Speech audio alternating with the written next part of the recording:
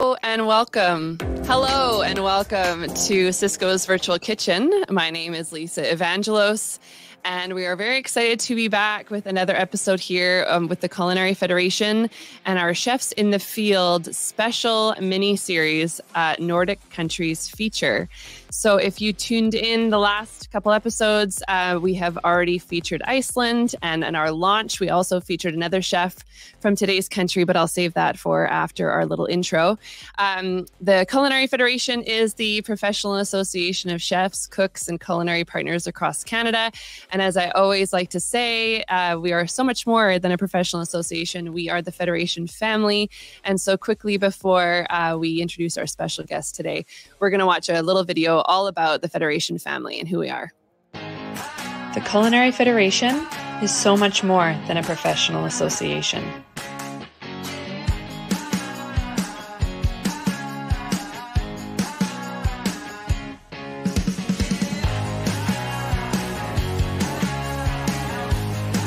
It's friendship. It's fun. And it's family. Come find where you fit in. Join the Culinary Federation family today.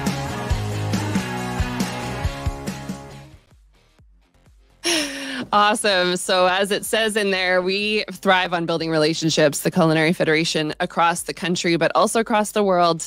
And we're really excited to have a special guest with us from Denmark today. We have Chef Trine Hahnemann, and I would like to just tell you a little bit about her before we bring her on the screen and tell you all about what she does and where she's from. Oh, she's already there on the screen. Hi, Trine. Hi. So Trine is an internationally acclaimed Danish chef and food writer.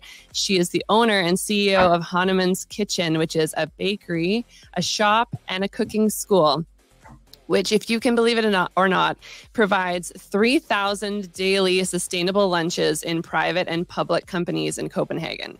So I run a teeny tiny little catering company here in Edmonton. And so that number of 3,000 meals blows my mind and is super impressive. Trine has published many cookbooks. One of her latest cookbooks is Scandinavian Green, Simple Ways to Eat Vegetarian Every Day. It's a beautifully inspiring exposition for eating plants. The book offers over 100 vegetable-focused recipes that take you through each season and encourage anyone wanting to cut down on meat consumption to experiment with a wide range of fruits and vegetables and to change meal times for a greener way to cook and eat. Trine is an enthusiastic advocate for sustainable solutions, organic sourcing, and simple foods cooked with love. And we just learned, chatting before the show, she has a new cookbook coming out in June as well called Simply Scandinavian. Welcome, Trine, to the show. Thank you for having me. We are so excited for you to be here with us today. An exciting part of this Nordic mini-series for me is just getting to learn about chefs in sections of the world I have never been to. Also, just igniting that desire to travel there. So hopefully one day I can come visit you in Copenhagen and eat your incredible food in person, because I've seen so many pictures. And I also am somebody trying to incorporate more vegetables into my lifestyle. So the Scandinavian Green Cookbook is very intriguing to me, and I'm probably going to go look it up online and order it. Thank you. Yeah. I'm sure I will love it. I enjoy cooking it from it myself, which is a good sign, right? Oh, that is a good sign. Absolutely. Cooking your own stuff. I think that's like listening to your own music when you're a musician. So we were introduced through the Embassy of Iceland in Ottawa, our contact there, Per Anheim, who brought us together with this Nordic countries partnership. And that is all kind of centered around the new Nordic Manifesto. And you have become one of the Nordic culinary ambassadors. So to start, I'd love to hear a little bit about who you are, what you do, and your history with the new Nordic movement. Yes. As you said, I write cookbooks and I'm a chef. And I also always say that I'm an activist, because I worked ever since the early 90s to try to have a more sustainable solution and have a focus on healthy food in a way that it's home cooked and has lots of vegetables in it.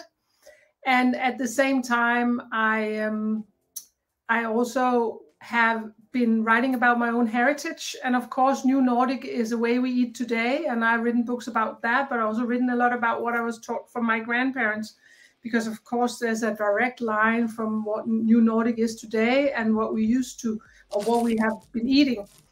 And there's a lot of myths about what has been going on in the Nordic countries lately, and a lot of about we didn't have a food culture. Now we have this amazing food culture and so on. And I always say that we always had amazing food cultures in the different Nordic countries. We have similarities, and then we have a lot of differences. But what is new here is restaurant culture. This is what I think primarily the New Nordic movement has, of course, put focus on very clean and very tasty ingredients and the seasons. But what it has brought more than anything is a big varieties of different restaurants. So in the last 20 years since the manifesto came out, there has been like a revolution in the number of restaurants you find in Denmark. And we've become the Nordic countries have gotten their own Michelin guide, and so Copenhagen has become a gastronomic city that has brought lots of tourists here. I've been so lucky to write a lot of books myself in English that's sold around the world. So it has done a lot of different things, and at the same time, it has also modernized the way we eat at home. Wow. Of course, I've always touched when I hear about learning from your own family. So, that you have done a lot of learning outside of that as well, but that you learned from your grandparents, the ways that you carry that tradition into today, into this new Nordic movement, it started a long time ago. I would love to hear a little bit about how the Danish food and traditions, how the movement has changed consumption in the last 2 decades. Yes, in regards to sustainable and seasonal, but any more specifics you have to share would be great. Yeah, I would say compared to a lot of other, not Southern European countries, but Western countries in the Northern Hemisphere, the Nordic countries have always been very seasonal, and that's because of what is available here, because of the winter and also food costs and things like that. So we've always, strawberries are for summer and root vegetables are for winter. Mm-hmm. And that is somehow still in place, even though younger generations don't have the same knowledge anymore. Right. And so you can say that the whole New Nordic was also about making sure that knowledge didn't disappear. But when we look at the tradition, if you give a really good example, could be cabbage. So I grew up with a lot of cabbage, but most of it was boiled with salt. Put a little nutmeg on it, a bit of butter, maybe some sauce. Whereas today you will eat it more raw, maybe fried, maybe grilled, maybe steamed, and you put all kinds of spices on it, and you put lots of herbs. You'll do, like you could do a tahini dressing and put it on instead of just having the butter and so on. So that the New Nordic is also how do we eat today? All the cuisines we know, but how do you kind of put that into what is in season here? Right. At the same time, it's also enhancing the flavors that's already there. You could say, normally you would look at the Nordic countries and think they don't use spices, but we do. We use a lot of spices, but we use them one at a time. So like if you have like a garam masala from India, that's not the way our tradition was. Our tradition was nutmeg goes on this, cardamom goes in baking, cloves goes in pork. So you still have the spices, but it's like this. Yes, and not instead of all mixing them together, keeping them distinct. Keeping them more separate. So in a way, you could say the typical Nordic is kind of a very clean flavor where the produce or the ingredients are very important. So they are very center stage because we don't actually do that much to them. Yes. And then of course there's all the bread, the rye bread, all the different grains, the spelt, the coarse rye, so baking and eating the open sandwich. We have for lunch open sandwiches, which is a piece of rye bread, and then you put all kinds of topping onto it. And we don't put a bread on top and eat it like this. We eat it either like this or with a fork and knife. Yes. And of course that heavy, the more heavy grains, or when I call them heavy, they're not as refined, and therefore they have more fiber and they're healthier for you. But they are absolutely part of the culture. So we don't think of them as healthy. It's just something we eat for lunch every day. Well, we were looking at pictures of your Hahnemann's kitchen before we came live, and there was some incredible pictures of bread. Yeah. And so when you're talking about the bread, that's what I'm envisioning in my mind. And an open-faced sandwich on one of those gorgeous pieces of bread sounds amazing. I'm hungry right now just talking about it. Yeah, it's also lunchtime, right? Yeah, it's lunchtime for us, dinner for you. And you mentioned that you're actually going to be having some of that seasonal cabbage in your dinner tonight, correct? Yes. Yes. So I read that you have said before, food might be the ultimate catalyst to improving a place. Talk to us about your belief in understanding like cities through food and reconnecting health, culture, and community. Yeah, I would say that I kind of see the world through food. And if you think about being able to cook your own meals, support local shops that support local farms, therefore support the communities around it. It creates jobs, it creates awareness, but it also helps the planet, that we don't fly things around the world that we eat. That, you know, so the place I have that I call a food space now in Copenhagen, I wanted to open up a big place that was all about the everyday, that was 100% organic, and where most of the people comes from local farms. So you bring nature into where people live. And by that, you also, you know, like a baker or a chef, but all the bakers and the pastry chefs, you also keep up a craftsmanship, which is baking is a craftsmanship. Yes, it's a lot of absolutely. Knowledge. But we only bake with local flour, and we use local butter, and therefore we are supporting, you can say, the economy where we live. But at the same time, we are also taking care of the planet, not to do things that's in season, but also not to fly things around. Of course, we can't be 100% local in a Nordic country, unless we wanted to live without coffee. That's not going to happen in Denmark.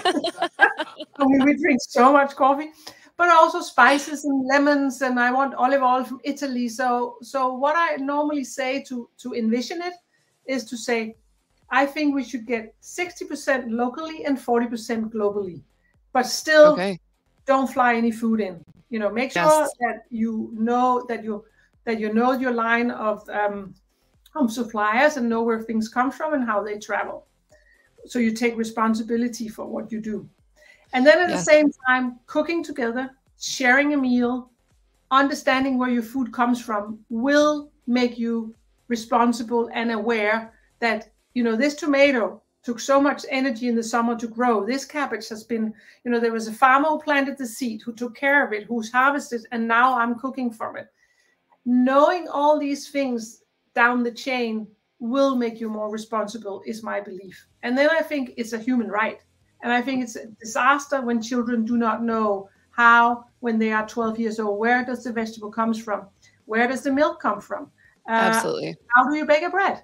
You know, these are life skills that will make you. They are life skills. Precisely. If you can bake a bread and a cake and 10 nice recipes, you'll be fine. Yeah. And further to that, I just was reading that reconnecting city and countryside production and consumption. So all the things that you're saying are music to my ears. I have young kids myself. And because my husband is also a chef, and because we also are passionate about sourcing local as much as possible, I feel like my kids have had some really special experiences that other kids haven't had. For example, when we've done a pig roast and we had a local Hutterite, you know, butcher the pig that day, he comes to our door because our commercial kitchen is attached to our home with a pig over his shoulder. And my kids like talk about, oh, that pig, that this is my dinner. Like when they're eating it on their plate, they're like, this is the pig that man brought to our home. That is lost these days, right? That's not a common situation for kids. So to re-educate, I am with you on everything you're saying. So we're going to talk about this. But you also need the community of it, right? Even if it's in your family, or if you do it, you know, in a bigger circle of friends or in the street you live, eating together instead of being on your phone is so important to understand who we are. Amen. The conversations we have when we eat about life, not necessarily the big questions, just what did I do today? Why was I in traffic for 40 minutes? I don't care. Like everything goes on while we're eating, and losing that as human beings, I believe that is very troubling. Detrimental. Yeah, Yes. I agree. Amazing. We're going to talk a little bit more about this. We're going to switch just quickly to a commercial break, but we'll be right back. Been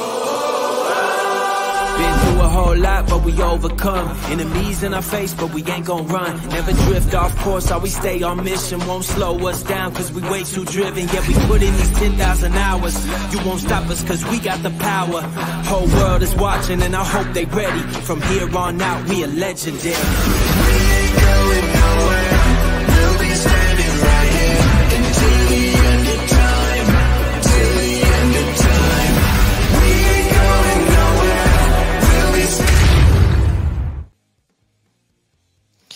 Okay, thank you for that commercial, Jay. We're back here with Trine Hahnemann from Denmark and our Nordic mini-series with the Culinary Federation on Cisco's Virtual Kitchen. And we were just talking about reconnecting city and countryside production and consumption, and really just human connection over food in general, which I am passionate about, and I can just sense and love that Trine is so passionate about. So I'm really enjoying our conversation today. Some other follow-up questions in regards to what we're already talking about. Trine, for people who aren't practicing sustainability or seasonality, or have become, through whatever circumstance, quite removed from that way of life, what practical advice do you have for someone wanting to make more sustainable choices in the day-to-day, like some small steps that can lead to bigger steps? Yes, I think it's very important to make the decision that you want to cook 1, maybe 2 meals a week. And that's where you start. And then you make a plan, because the big problem is also lots of people don't plan what they're going to eat. They're going to say, oh, I'm hungry. Oh, okay. What are we eating? And think about it. If you plan the way you work at your job, the same way you plan your eating, you'd never get anything done. It's true. You always know what your job is going to bring tomorrow, right? So what I say to people, I do a lot of classes at my cooking school, and I'm not asking you to cook every day because you're busy, you have all kinds of other things, but think about if you could cook one nice meal once a week or twice a week. And then make a plan, a shopping list, talk to your family about what you would like to eat, and then spend some time on it. And if you want to do more than that during the week, do an even bigger plan, and maybe spend Monday night while you listen to a few podcasts or your favorite music to make what we as chefs call mise en place, because when we get into the restaurant in the morning, we don't start all over. We keep prepping. This is a rhythm, and you can do that at home as well, And this is also what my grandmother would do. She had a rhythm in the kitchen that I was seeing as a little girl, not knowing how important it was, but I noticed it, And that's the same. So you have this Monday night, you peel the onions, you rinse things, you put them into, little containers. And then when you come home, you have some cabbage, you have some onions, you have garlic, you have maybe some root vegetables. And then you can boil some rice and make a fry up real quickly, or you can,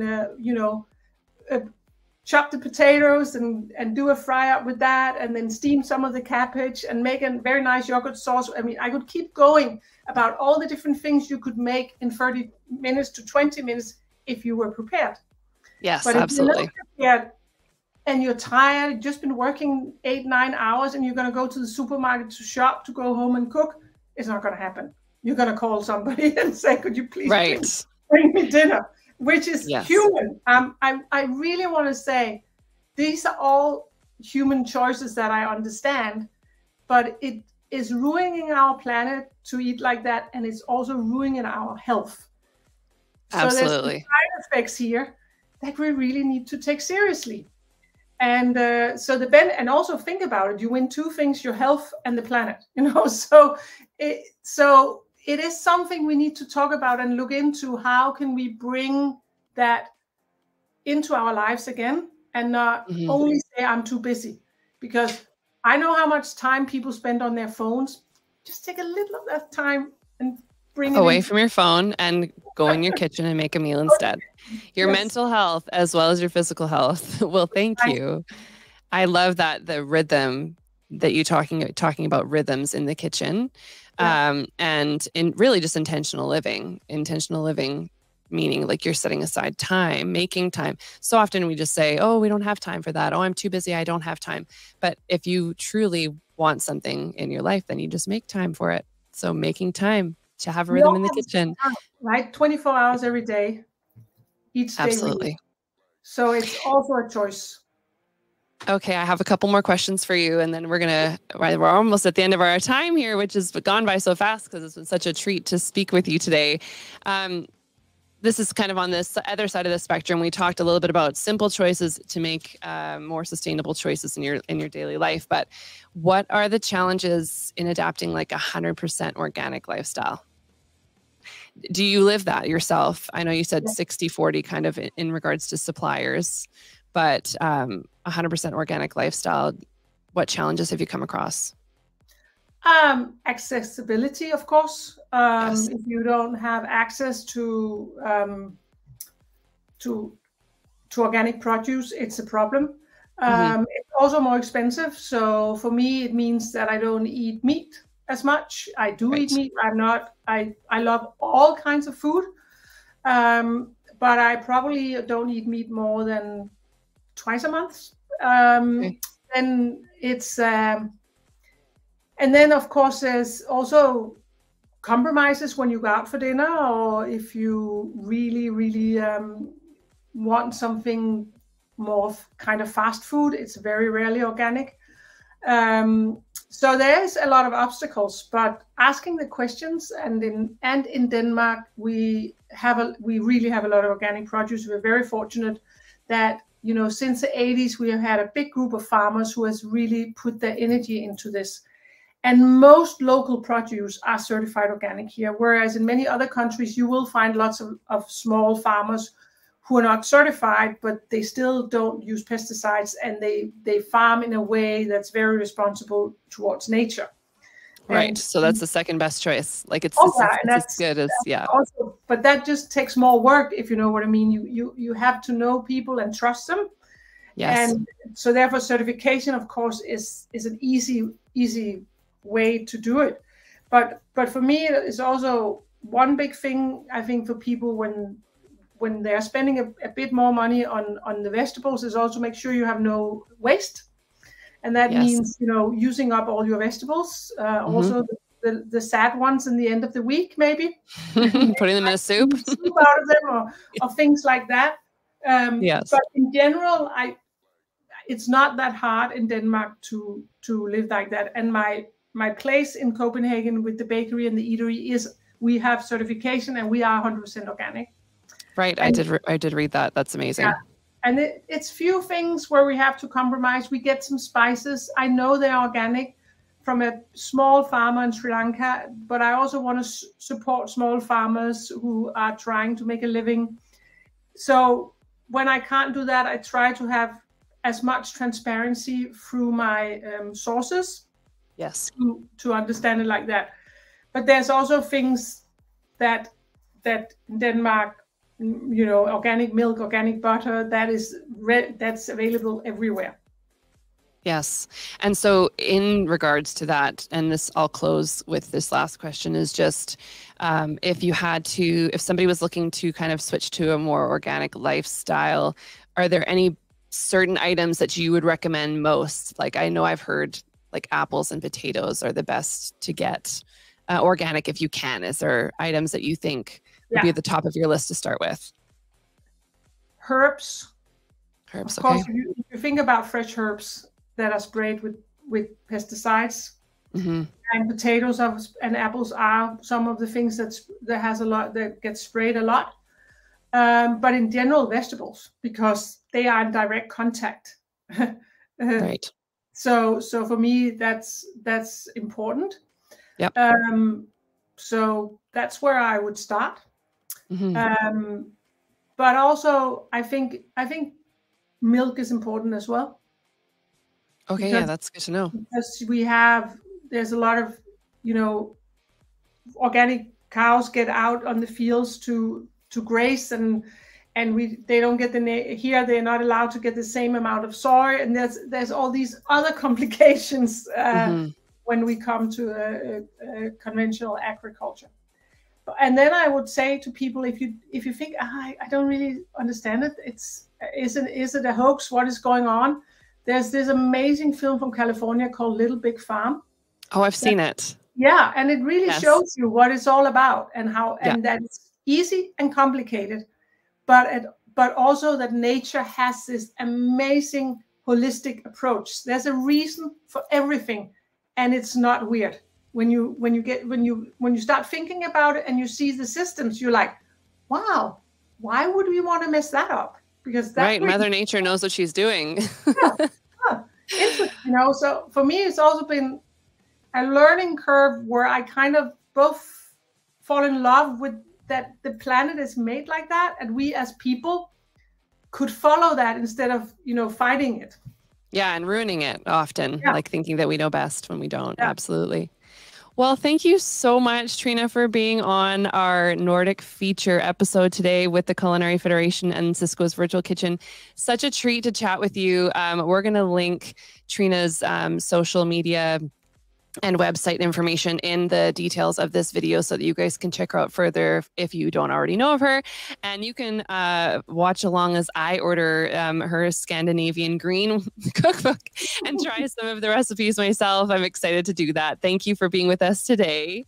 Thank you so much for having me. Yeah, and look forward to getting to know you further. And we just, if you're looking for more information on the Culinary Federation, you can go to culinaryfederation.ca. And we have more features coming from Norway, Sweden, and Finland in our upcoming episodes on Chefs in the Fields. So take care. Bye.